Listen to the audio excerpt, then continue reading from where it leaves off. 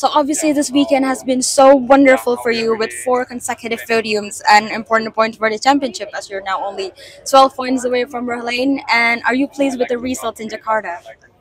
Yeah, really pleased. We had a really good day today. We scored a lot of points against our main rivals. Looked super close in the championship for sure. But yeah, it's been a great weekend. Performed on the front row twice and came away with 2 seconds, so we can be pleased with that. Some time off now for sure before we come back for Portland. And of course, you've made ambitious move earlier in the race to secure your fifth win of the season, and it finally paid off in the end. How do you feel about that?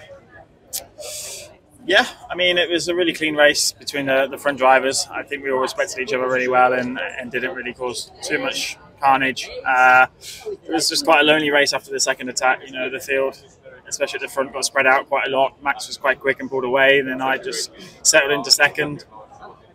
And yeah, ultimately Mitch was struggling, so he was a bit of a roadblock. So I had a big gap behind. So quite a lonely race. It made my life much easier, which I enjoyed. But yeah, it was fine. And yeah, we'll take the 19 points. And lastly, have you set any target or goals in Portland? Yeah, I really want to try and go for the podium or a win. That's going to be my aim. It's our team's home race, so it's going to be a big event, media-wise, and just partners there and the boss there. So it's going to be a big opportunity for us to perform, and I'm confident we can do so. Awesome. Once again, congratulations.